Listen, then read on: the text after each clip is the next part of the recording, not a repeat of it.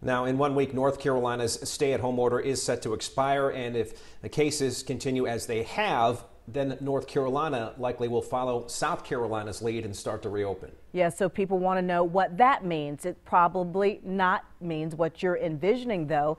Remember, we will start with phase 1 in North Carolina. That means you'll be able to travel for reasons that are not essential.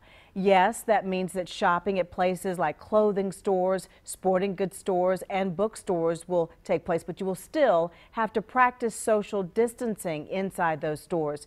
You'll be encouraged to wear a mask, and employers will be encouraged to continue remote working.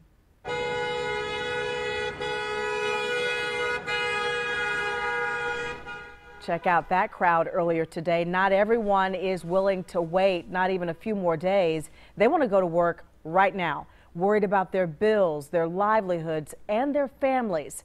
Channel 9's Mark Becker is joining us live tonight. Mark, we've seen the protests in Raleigh, but now this one today was held in uptown Charlotte.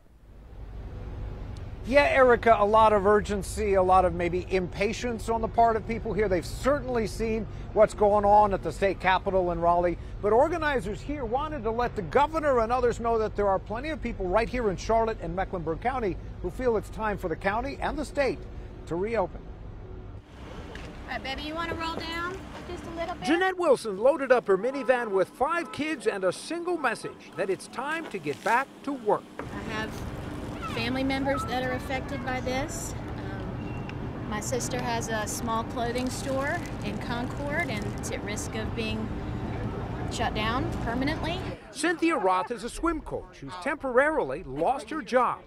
I'm here because we are in the midst of being on the brink of an economic collapse, and that is not healthy for anyone. Thank you for coming out here to support the Reopen Meck movement. There was plenty of patriotism and politics on display, but the organizer of this protest said this demonstration was not political. We have Democrats, unaffiliated, and Republicans all coming together here, coalescing and uniting over this issue that businesses across the county need to reopen.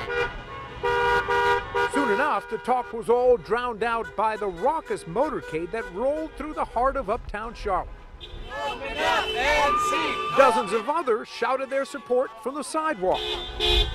Police were here, but largely in the background, and the whole protest went off without any trouble, but not without some quiet disagreement.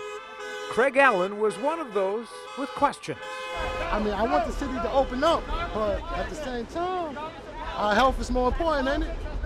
So, I mean, it's just crazy. It all lasted a couple of hours here, and as you can see, back to normal now, Erica, normal as we know it today. And one of the protesters told me, look, we know that it's only a week until the state says they're going to reopen. We don't really expect that to accelerate, but we just want the governor and others to know that we have voices here, and they wanted to be heard. Erica? Yes, they are passionate, passion on both sides of the issue, all sides. Thank you, Mark.